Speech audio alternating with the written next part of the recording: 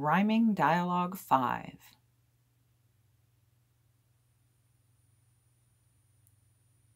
Hi, Hi. let's try this again. We made it to 5. Do you think we'll make it to 10? I don't know, let's not get too far ahead of ourselves just yet. Okay, we have a ways to go before we reach that word net. Speaking of word nets, I wanted to discuss word salads with you. That's funny. I was just thinking about word salads too. Since we are constraining ourselves to timing and rhyming, I think sometimes we are confusing more than refining. Yes, I agree that in some instances that may be the case. To try to make this impeccable within those constraints would feel like an impossible race. I think it's better to put it out there, word salads and all, rather than refine and refine until the whole thing becomes a big stall. Anytime something is explored, there will always be more. What we're doing here isn't exhaustive research, it's more like lore. Which isn't to say that it's okay to be sloppy. I don't think we're trying to build something that is a total jalopy. I agree. So let's see if we can clarify a few past word salad mixes before we toss any new word salad dishes. Okay, here's one chickpea that's been bothering me. Claiming that doubt is the fundamental non-interventionist causative deserves more of an expositive. Yeah, first of all, that was quite a claim, and second of all, I think it's lame. Oh, how so? I think of doubt as a suspension of judgment or lack of certainty. How can a suspension of or lack of something cause anything fundamentally? Suspending food consumption will cause hunger or cause loss of weight. Lacking oxygen to breathe will cause death or cause lungs to aspirate. Suspending a body upside down will cause excess blood flow to the head. Baked dough that lacks yeast will cause unleavened flatbread. Well, okay, when you put it that way. That last one was a little iffy. Let me try to come up with some replacements in a jiffy. Lack of information may cause inquiry, curiosity, or fear. Lack of imperfection and distortion will cause glass to be crystal clear. Okay, I get it. Your examples are so non interventionist. I think of doubt as omni-onomous with awe and wonder, linked in a kind of triad cluster. I thought we were trying to avoid confusion, and you're tossing brand new words into the profusion. Well, sometimes a new word is needed for the idea to be completed. Herbivorous and carnivorous, and maybe piscivorous and insectivorous, are to omnivorous, as synonymous and antonymous, and maybe eponymous and anonymous, are to omnionymous. Oh boy, you're really on a roll. Not just word salads, but word antipasto. When you say awe and wonder are omnionyms of doubt, what are you talking about? Do you mean that they all go together in the same category, set, or order? Yes, that's almost what I meant. More so, I meant that they share higher order universal meaning content. Meaning derived from those three concepts is understood from the same edifice, axiology. As an omnivore consumes all different foods through the same orifice, gastroenterology. I think we're getting off track. Please try to bring us back. Okay, I also claimed doubt is the neutral between positive and negative. Tying it together, I think awe and wonder are also neutrals between negative and positive. Think of what it's like to experience that triad. To be in a state of awe is to be in between fixation and dread.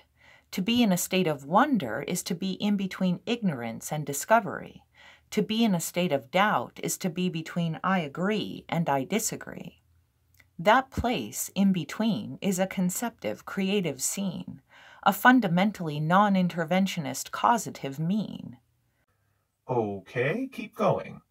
Think of other neutrals in the electric universe. How do they work and disperse? Good question. Lead me through the progression. In electricity, neutral is the circuit that leads back to source. Within the nuclei of atoms, neutrons act as a binding force. Outside of atoms and on their own, neutrons act like wild irradiating sparks. When neutron stars merge, heavy elements emerge and spacetime torques. That seems pretty creative and causative for things that are inherently neither negative nor positive. I feel satisfied that you've had the opportunity to add some dressing to your claims of importunity. Okay, what words shall we toss in next? Or have you had enough of these word salad projects? Here's a cucumber I'd like to plunder.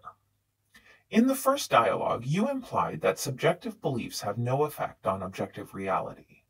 Then, in the third dialogue, you talked about panpsychism, mind, and telepathy. On one hand, you seem to be saying that what a mind believes about the outside world has no effect on the outside world. It only affects the believer's view of the world.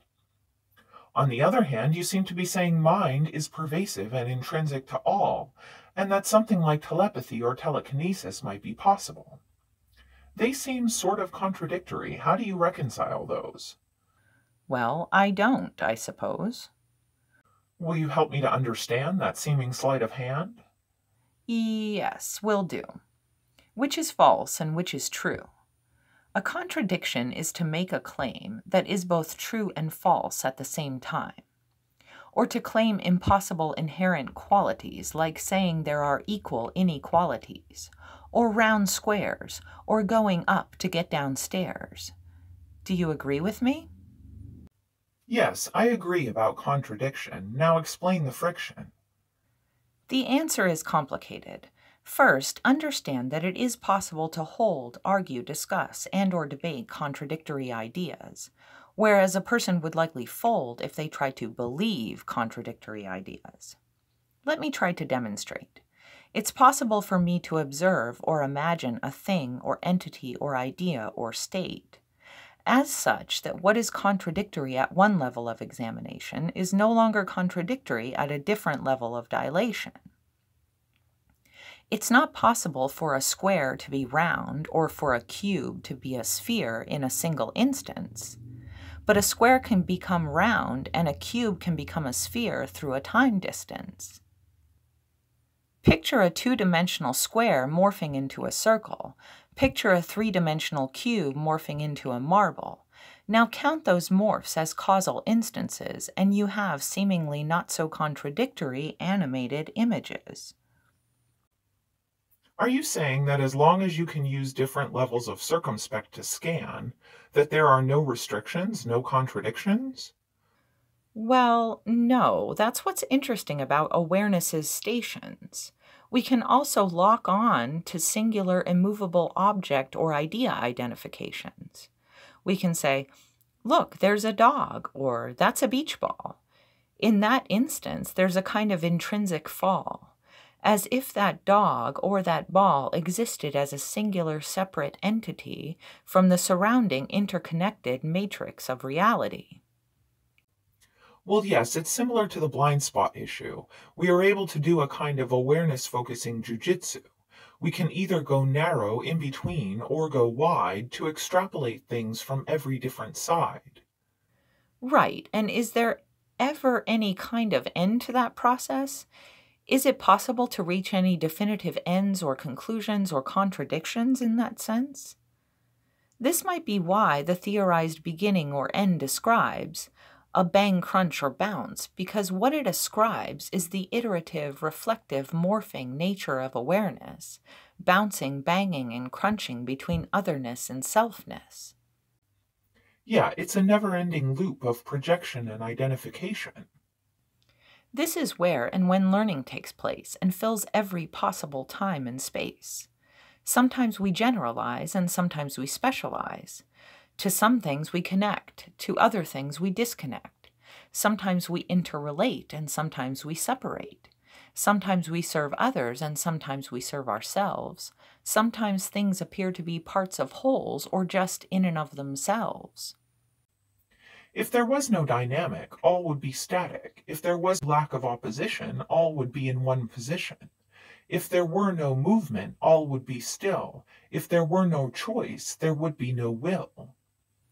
Right, sometimes we make a representation of the actual which appears contradictory or counterfactual because we're not taking into consideration with that representation all of the dynamic force underlying that source. Almost like everything in and of itself intrinsically, as if in and of itself were even a possibility, would have to possess an iterative parenthetical which extended to a universal scale exegetical. Did you want to toss in anything else about mind before this word salad is fully combined? As humans, we experience that interactive, dynamic, bouncing perspective. We sense the universe through this tribal, oppositional, parenthetical respective. However, a rock just might have a mind for apprehending the static, the stillness, the represented, the lack of opposition, the achromatic. I know how it can be both awe-inspiring and awful to have a mind like mine. Imagine what it would be like to have a mind of a snail, or a mushroom, or slime. A quark, a crystal, a cloud, a barroom, a battle, or a galaxy. A dog, a beach ball, an alien, a castle, an art, or a calamity. This has been more word salad than we'll ever be able to digest.